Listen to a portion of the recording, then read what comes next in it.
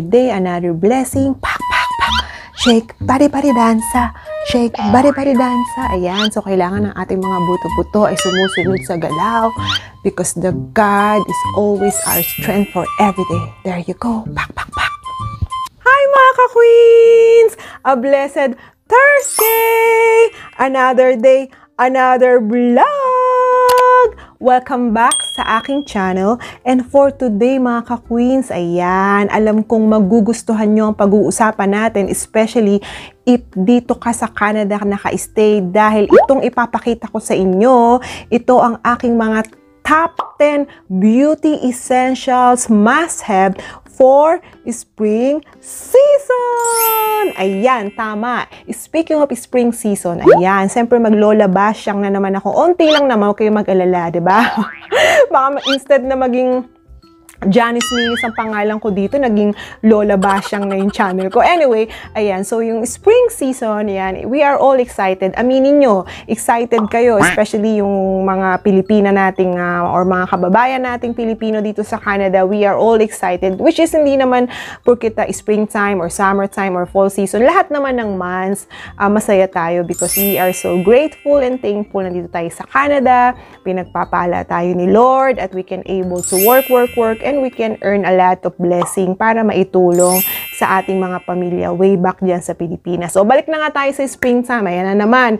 Nag-ano na naman ako ng aking sharing thoughts, ano, lumalalim na naman tayo. Anyway, so sa springtime, spring season of the month, that's the pagbubloom ng mga bulaklak. Ayan, panibagong pag-asa na naman, namumulaklak na sila, bumubukad-bukad na naman. Ayan, bubuka ang bulaklak, bubuka ang bulaklak, papasok ang reyna pa, kending-kending pa. Antaray, naalala ko tuloy nung kabataan ko, no? Bilis ng panahon, time flies so fast. Anyway, and especially yung mga farmers dito, ayan, magpe-prepare na sila ng kanilang mga seeds para sa kanilang garden site kasi nga, 'di ba, springtime na. And anyway, kaming mga Pilipino dito, we are all thankful and excited dahil nga siyempre hindi na kami totally, alam mo yung pag winter time, kung nakikita nyo naman yung mga few vlogs ko last year, talagang todo turtleneck, tatlong patong ako, talagang Rayuma pa more outfit. Ayan, Rayuma pa more outfit talaga. And Terminator 2 Part 2 ang outfit namin. Talagang, alam mo yun, todo balot ang neck or everything. Ayan. So, siyempre, kailangan protektahan naman natin ang sarili natin sa lamig. Which is, naisipan ko dahil nga magi-springtime na. So, excited akong ipakita sa inyo ang aking mga top 10 must-haves beauty essentials for springtime. So, tara, let's mga ka-queens. Umpisahan na natin at samahan nyo na ako!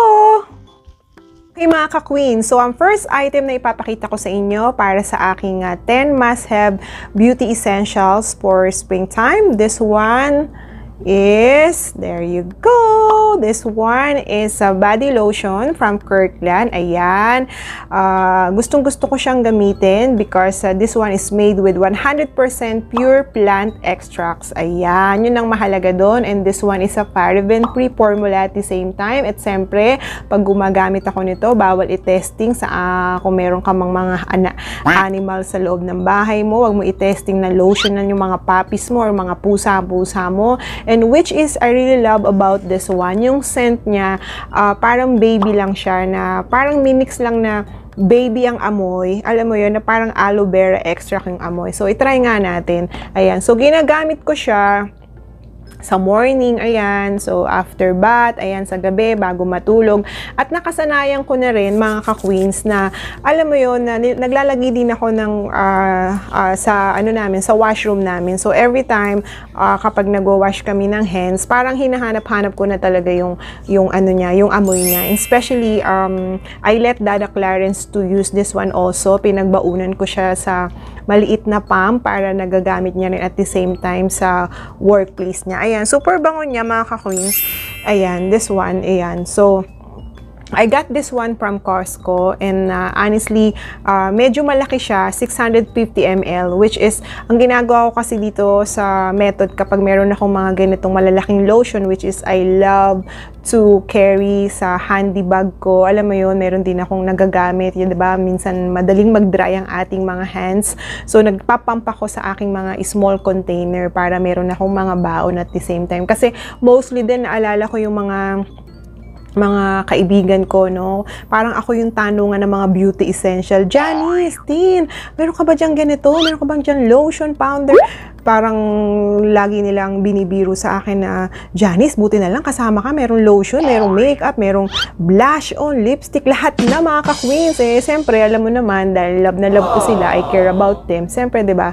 Eh, parang stock room na yung yung bags ko sa mga beauty essential, which is okay rin naman. Ang mahalaga lahat tayo sinishare ko din naman yung aking mga beauty, para naman lahat tayo bonggang-bongga, diba? So, there you go, mga ka-queen. So, this is our first item for my top 10 must-have for beauty essential para sa spring season.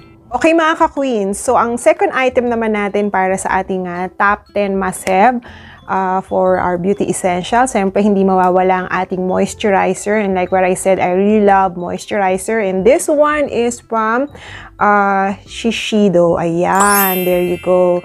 I really love this product since I got this one last 2 years ago. And this one is Essential Energy para sa araw, day and night cream. Ayan. And this one with the SPF 20.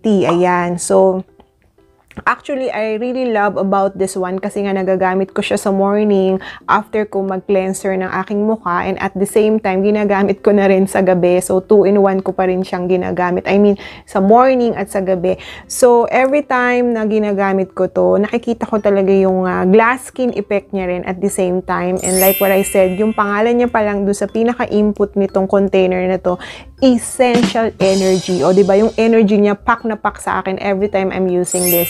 Ayan, so, nakita nyo rin yung texture. Ayan, kung nakikita nyo yung texture, medyo makapal siya, mga ka-queens. At which is, kapag pinapahid ko siya sa face ko, talagang, alam mo yun, onting-onti lang or pea-size, kahit na i-ano ko dito. Ayan, anhin na muna natin sa aking, ayan, mga ka-queens. Ayan.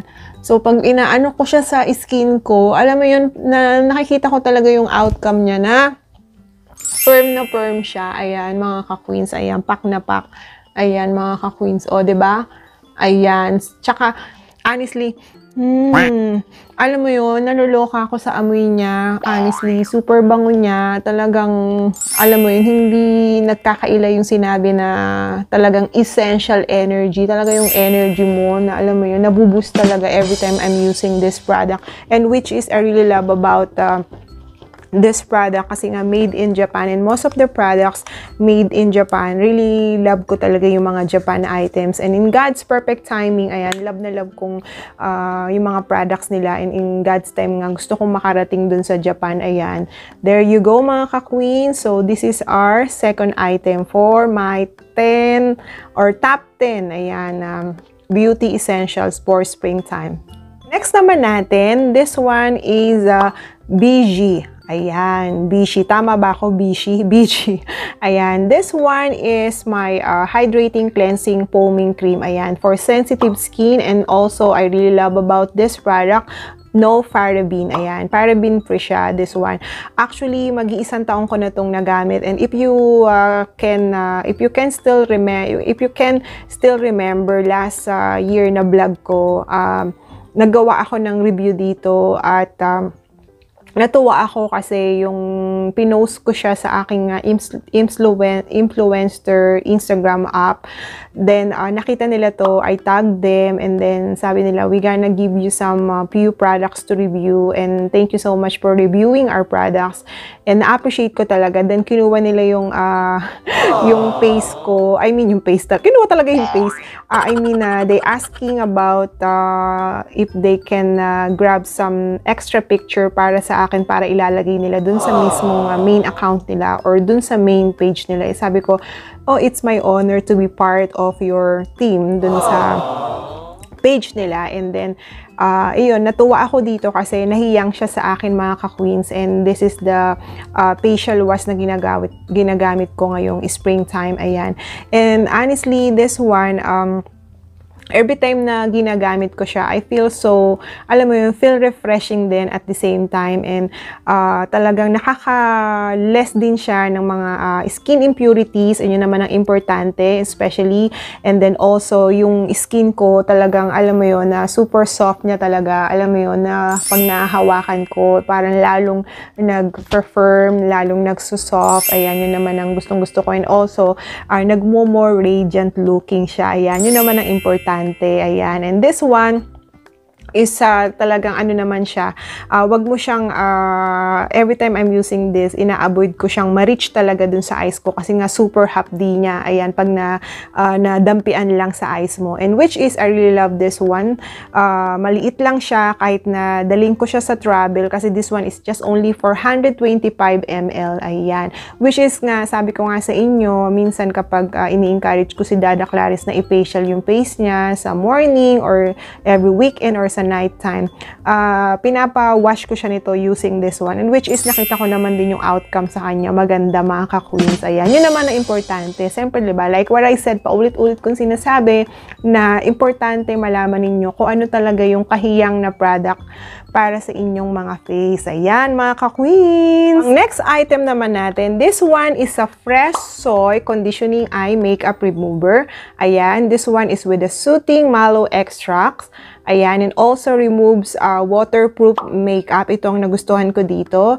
And this one is just only 420 ml. So, buksan natin. Nakalagay pa talaga lagi sa box, no?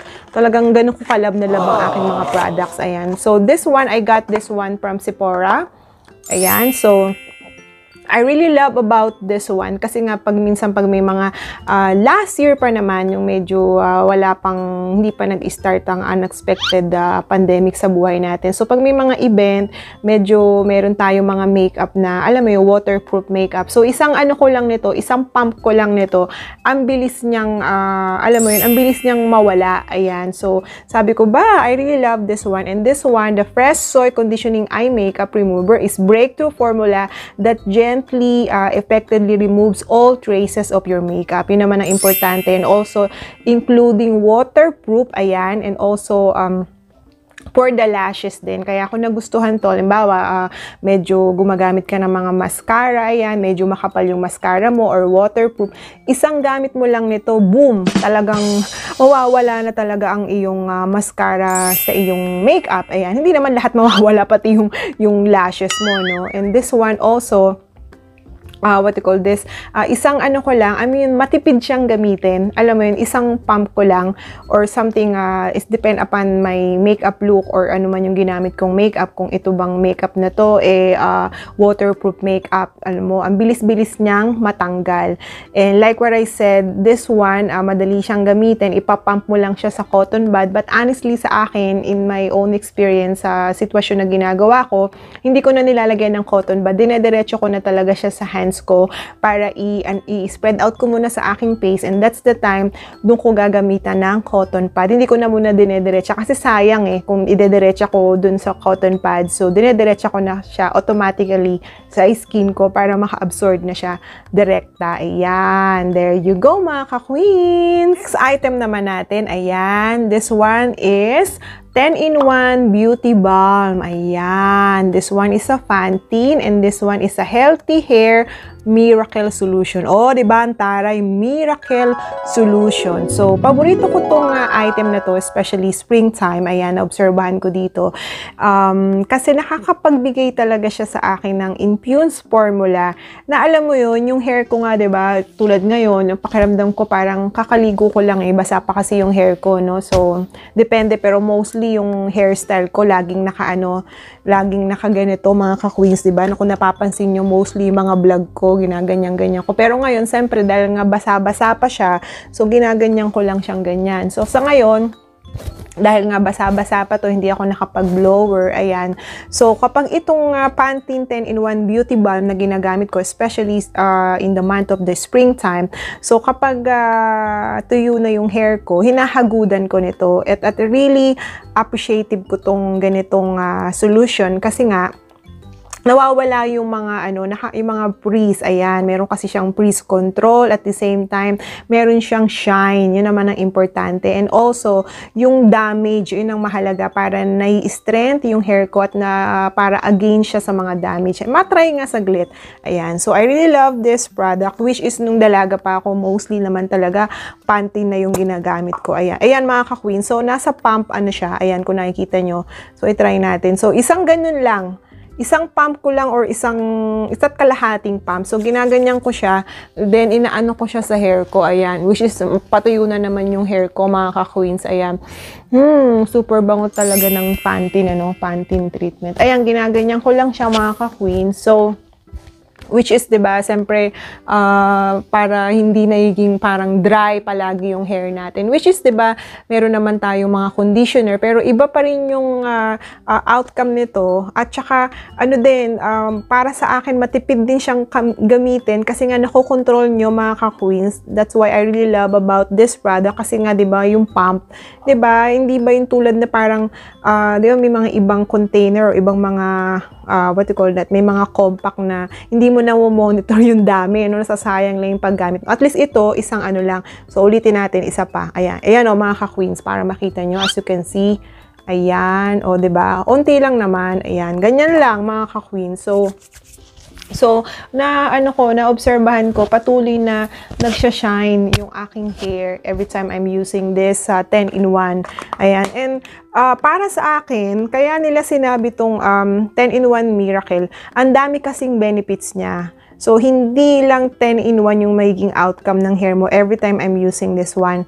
At the same time, then, like what I said, ginagamit ko lang siya 1 to 2 pumps. Pag nakita ko naman na medyo parang may mga dryness pa, or alam mo yung parang pakiramdam mo hindi pa moisture yung hair mo. So, dinadagdagan ko pa ng another pump, and which is like what I said, super tipid niyang gamitin. So, I really love this. Pantene 10-in-1, and I can recommend this one, that this is my spring season must-have beauty essentials for my daily use. Ayan, mga ka-queens! So, ang next item naman natin, this one, siyempre, ito naman, Icy Clinic. Ayan, moisturizing lotion din siya at the same time. So, paborito ko itong gamitin every morning and every night at the same time.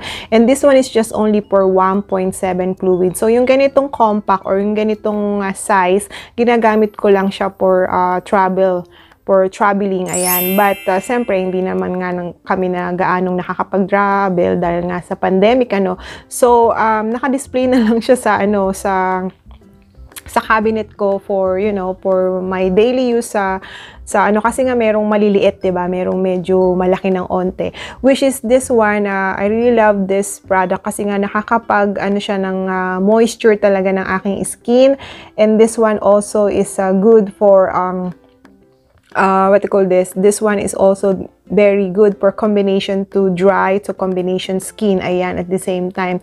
So, nakita ko yung, yung outcome nito. Parang same lang din nung outcome nung Shiseido. 'Di ba? Super, lang niyang gamitin. Alam mo yun, super liit niya lang din gamitin. Pero yung impact, yun yung na-obserbahan ko sa mga product talaga na, alam mo yun, onting mo lang, nakita mo talaga yung outcome niya. As you can see, 'di ba?